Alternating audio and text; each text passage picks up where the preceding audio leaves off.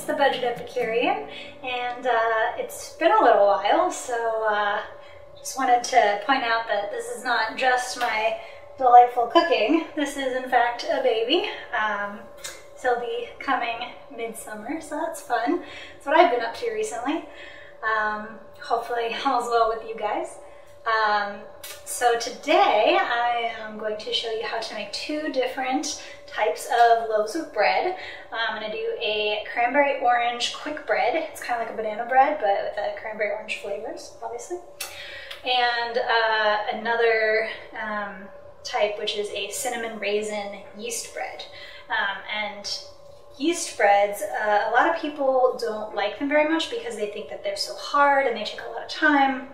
And the truth is they do take a lot of time, but almost none of that time is yours. It's mostly just rise time, which is you letting the yeast do its job and ferment the sugars to create carbon dioxide bubbles that gives yeast doughs that lovely lightness. So it does take a couple of hours, but you can just ignore it and, you know, go watch Netflix while it's rising. So we're gonna make two different types of bread, and then we're gonna combine them for a fun surprise, so keep watching. So the first step is I'm gonna turn my oven on to 350, because that needs a little bit of time to warm up. And just make sure there's nothing I forgot in there, if there's not. So we've got our handy stand mixer. If you don't have a stand mixer, that's totally fine. All you really need is a good strong forearm and a spoon and a nice big bowl, but I have it, so I'm going to use it. And I'm going to add in my wet ingredients first. So I've got 1 egg and my orange juice. Need about half cup of that. You can use any type of orange juice, and you know, honestly, probably cranberry juice would work too, if you really want that cranberry flavor. I know cranberry orange is kind of like a holiday flavor profile, but I think it's great any time of the year, personally. So we got a half cup of that, and my 1 egg. I'm gonna try not to drop any shell in there. Okay. And a trusty towel, never bake without it. Alright. Then I'm gonna add some baking soda and some baking powder. A little bit less of the soda than the powder, about a half teaspoon of the baking soda. And both of these things help the bread to rise a little bit more because there's no yeast in here. Remember I said the yeast bread rises because of the yeast and time. And so because we're not doing either one of those things, we're just sticking it straight into the oven and we're not using yeast. These types of bread need a little bit more help. So half teaspoon of the soda, 1.5 teaspoons of the powder. Give them a little kick.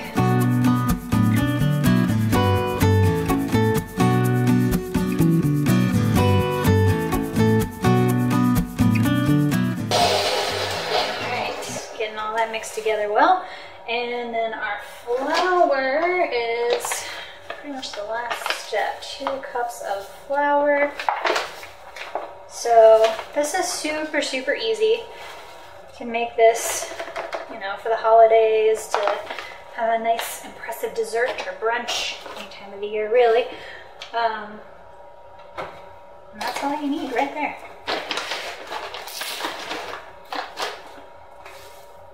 Yeah. Oh, can't forget the Crisco. There you go. So I'll turn this back on, add my flour in slowly.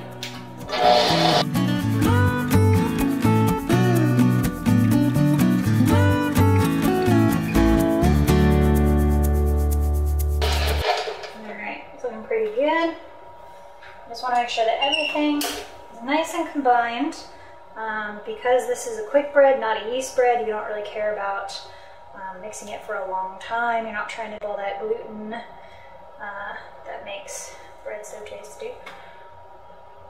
You just want everything mixed together, and all the shortening or fat, make sure that that's dissolved into the dough. So you'll notice this is a very wet, sticky, thick kind of dough. That's what you want. So.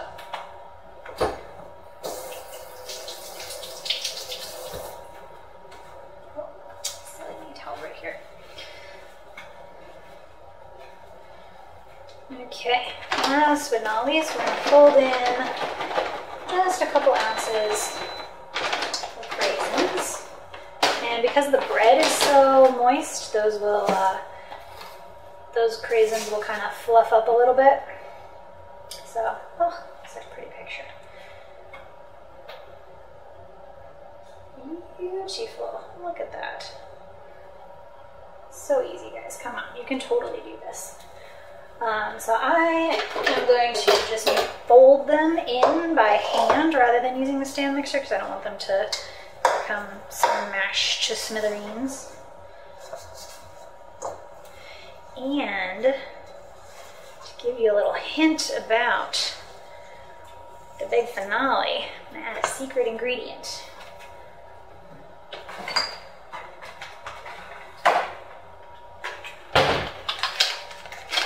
Food coloring. Ooh, what could it be? You'll find out. Alright, so just mix that all in nice into the dough. And if it winds up being a little streaky, so what? Right? It's a little bit of red mixed into a lot of bit of dough, so it might come out kind of pink, but that will still work for our purposes here. So that's fine with me.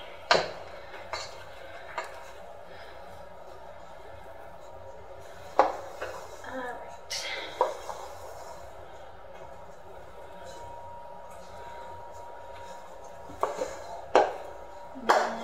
And you just want to make sure you get down underneath it and fold it over, because you see there'll be spots of dough that are still not colored and streaks of coloring still in there. So you got to get all the way down to the bottom. Make sure you're mixing it in. Leave no dough unturned.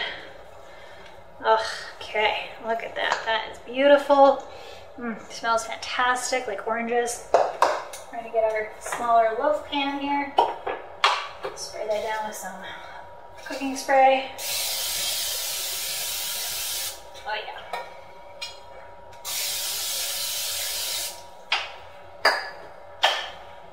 Don't want any sticking. Alright, and here we go.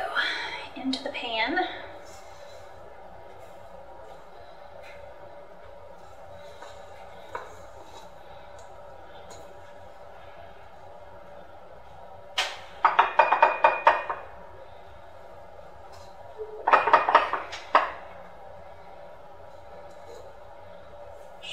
Scrape everything off the sides, off the bottom. That.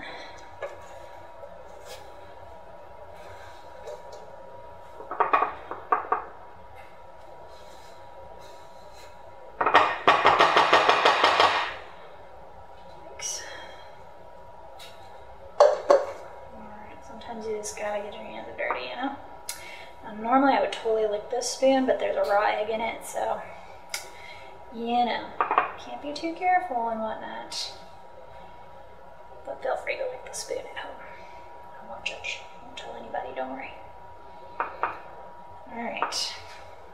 So, this is going to go straight into the oven about 50 to 60 minutes. So it does take a while to bake, but again, just go watch a movie. Doesn't matter. Just make sure you set a timer. You don't want to realize you forgot about your bread by the smell of burning, right?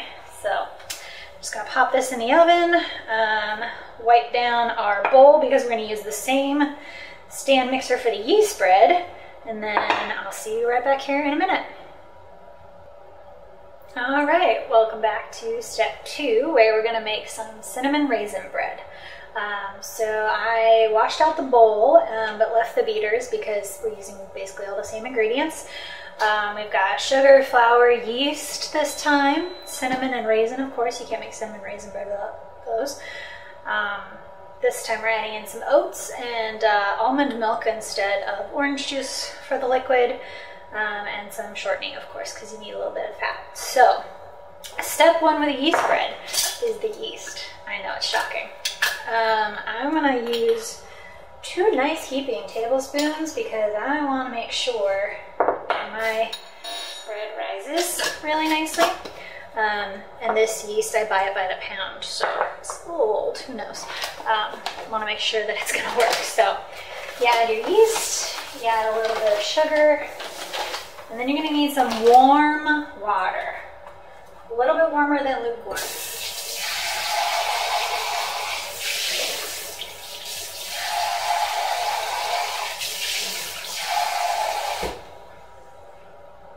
About 1/3 to 1/2 cup. We don't want it to be too wet. We are going to be adding in milk later, but this is just going to activate the yeast. It's what is called proofing. If you ever heard of proofing bread, that's what we're doing here. So you just want to get that nice and mixed, and the yeast is dried and dehydrated, so it's inactive but still alive-ish. By adding the warm water, you kind of wake it up, and it's like, oh, hey, it's time for me to do my job and make bread rise. So that is just proofing the yeast. Then we're going to leave that sit for about 5 to 10 minutes, and we'll come back and add all the rest of the ingredients. Okay, so you know that your yeast is proofed or ready to start doing its job when it's nice and foamy. I don't know if you can see the bubbles there, but that means that the yeast is waking up and it is fermenting the sugar and creating carbon dioxide bubbles, which is what we want. So I'm going to start adding in my wet ingredients, which for this is going to be 2 tablespoons of this shortening. Again, you can use butter or coconut oil or olive oil, whatever your preferred fat is. There we go, 1. I like the shortening at this time of year because it's just to the point of being nice and soft at room temperature. There we go, 2 tablespoons of that. About 3/4 of a cup of milk.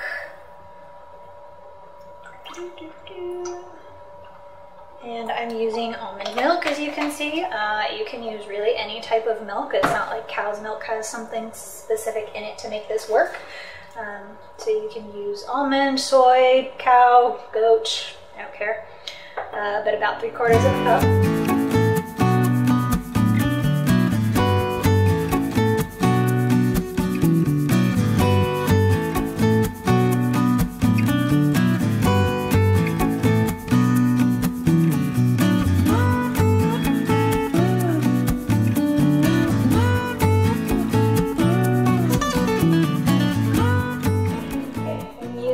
Mixer, it pulls all of the dough in little swirls, and it is this hole in the middle, so you've got what I call the dough stage. So all of our stuff is all mixed together, and we're going to leave it for the first rise. So this is a 2-rise bread. So you mix everything together the first time, you leave it alone for 1 to 2 hours. Okay, cover it with a nice towel.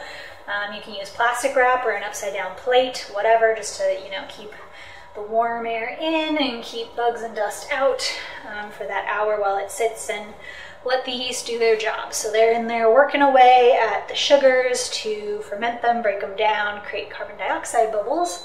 Those nice little bubbles is what makes our bread rise and makes it fluffy and delicious. So that's the first rise. We'll give it 1 to 2 hours and come back. It should approximately double in size. If it doesn't, that's okay. You can either let it go a little longer or just forge ahead. It's not going to hurt it. But definitely give it at least 1 hour. So we'll see where we're at then. Okay, so it has been 50 minutes and our first quick bread is done. The cranberry orange bread. Look at that. Oh, I know you can't smell it, but holy cow, the whole house smells so good. It's a lovely golden brown color. Looks like it's baked all the way through, which is great. One other way to test is you can knock on it. You can kind of hear it. Sounds hollow.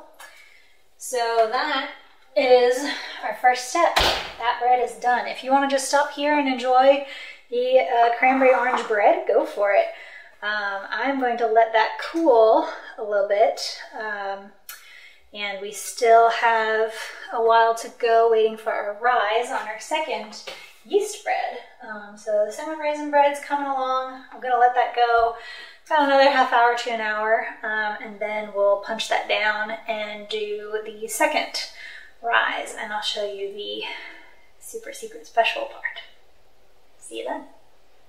Okay, so now we have let our yeast dough rise for about an hour and a half, and you can see it's getting nice and puffy now. So if you want to just make the yeast dough, all you do is punch it down in the bowl, roll it on the counter, put some flour on your counter, flour on your hands, and then just massage the dough for like 5 minutes. Add flour if you have to, if it's too sticky, and then put it in your bread pan and let it rise again for about an hour. And then you bake it. That's all there is to it. And then you have cinnamon raisin bread.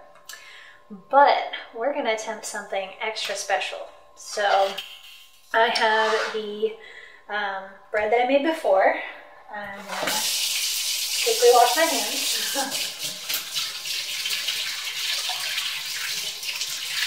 Because that's always a good idea when you're working with food and about to touch it a lot.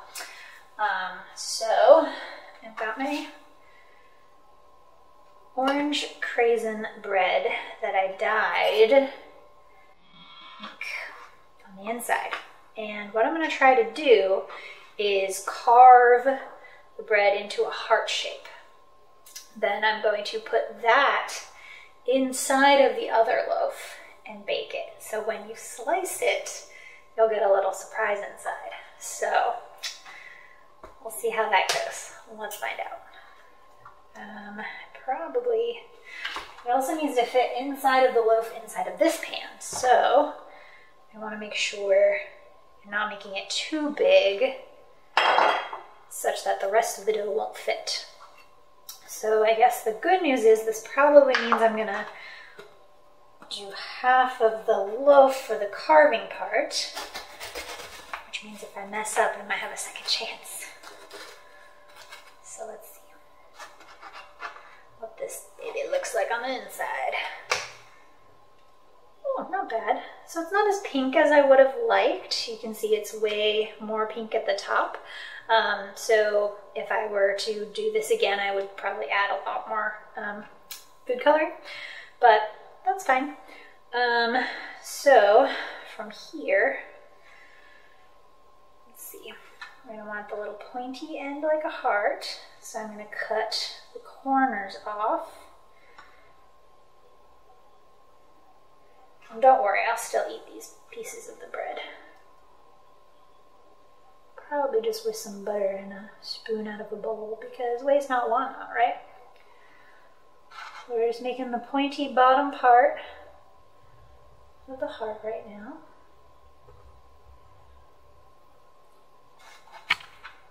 Okay.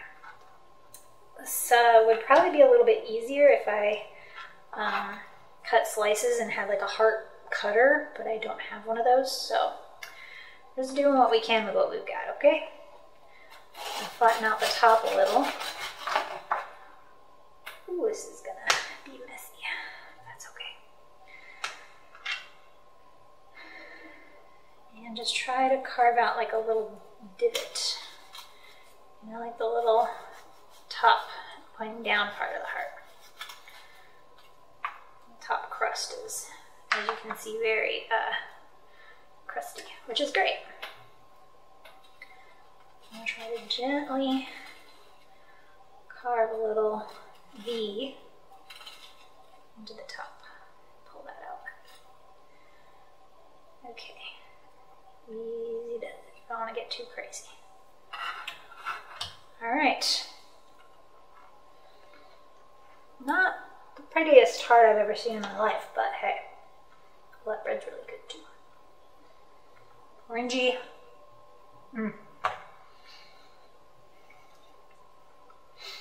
Okay. Well, there you go. It's not perfect, but that'll do.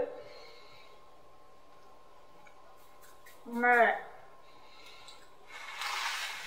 Step 1. Step 2. I'm going to spray this first because my hands are about to be covered in flour.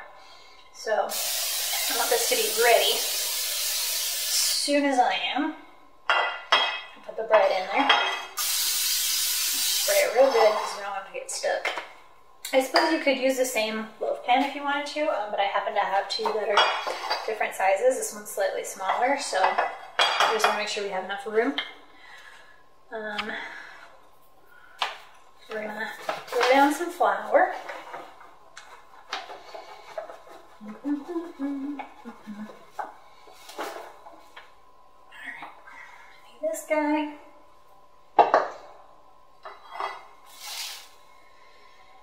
And just kind of flatten that out. It's good to have flour on your hands too, because otherwise this dough will stick to you like crazy. So first we're going to use our spatula. The dough.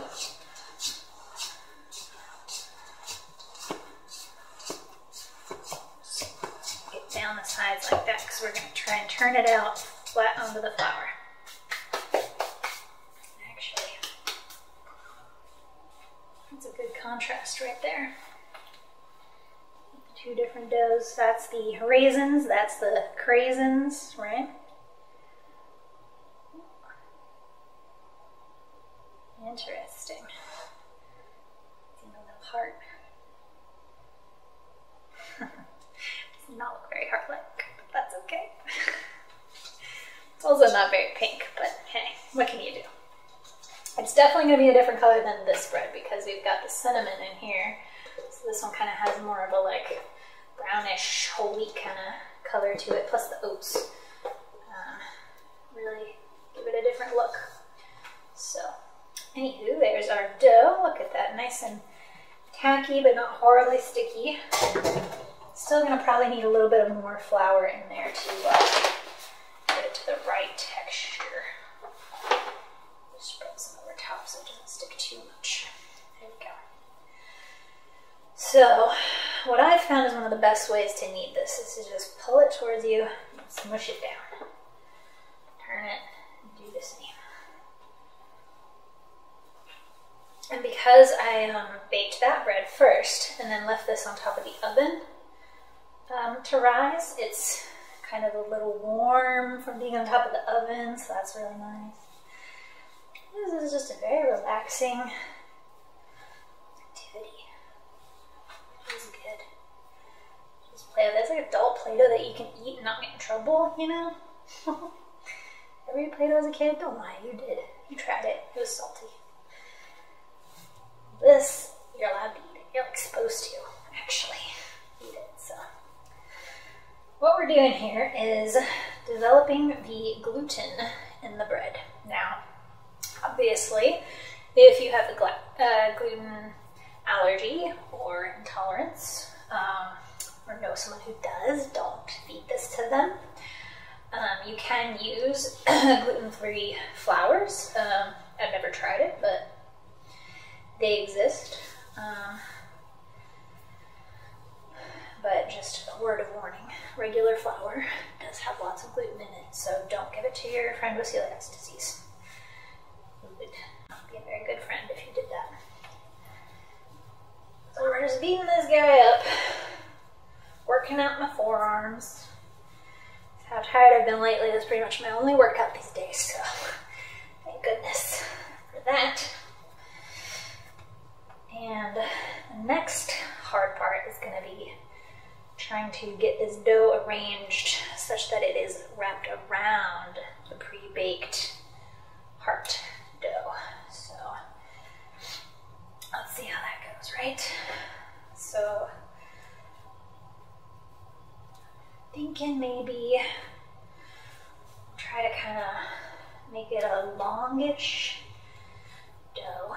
Let's see. So I can maybe roll it around it like that. So I want it really flat in the middle. So that's where the pointy part of the heart's going to be. And then the rest will just wrap up the side. Okay, so we're just smushing it down. Really can't go wrong. And like I said, if you don't want to be all fancy and stuff, like this is your dough. You just roll it, pop it in the thing, leave it rise. So we're going to go like this. Boop, right on in there. We're going to take our heart, cute little heart, and just pop it right down in the middle. Wrap it up. Like a nice little blankie. Kind of try to pinch it all around just to make it look, you know, like it's all one big chunk of dough, not hiding something. So here we go, just pinching it down.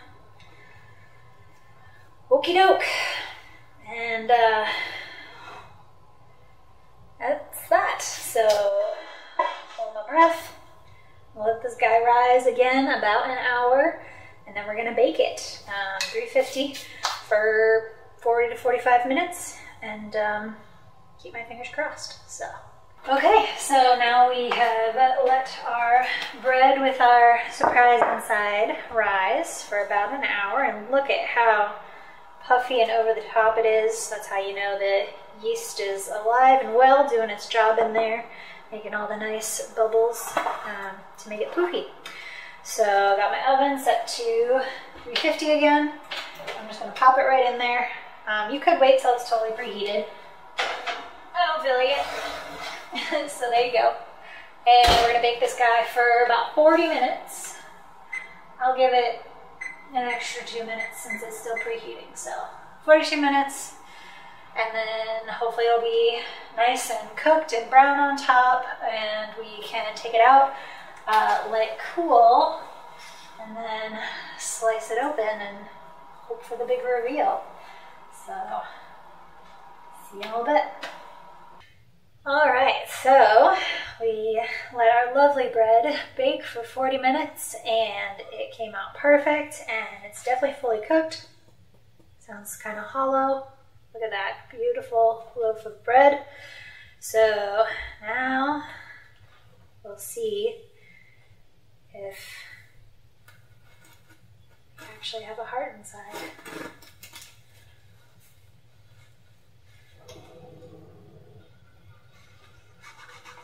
Oh man, the worst case, keep in mind, even if it didn't work, it's still gonna be delicious. Oh, there you go. See, it's kind of sideways, but I can totally see the heart shape right there. Like I said, maybe a lot more food coloring next time. Looks like only the top half really got it, and it's mostly just pink. The bottom just kind of stayed bread colored. But since they're two different breads, you really can see the difference, the whole outline in there. So that's pretty cool. So that should run throughout the whole loaf, and you just slice it with your bread knife. They're serrated like this so that you use a sawing motion, and it actually cuts through the bread. If you've ever tried to cut fresh bread with a flat knife, usually it doesn't go very great. So there you go, a cinnamon raisin bread with a orange craisin heart inside. So yes, it does take a lot of time, but no, it does not take a lot of effort. And I think that if you give it a try, you'll find that it's very worth it.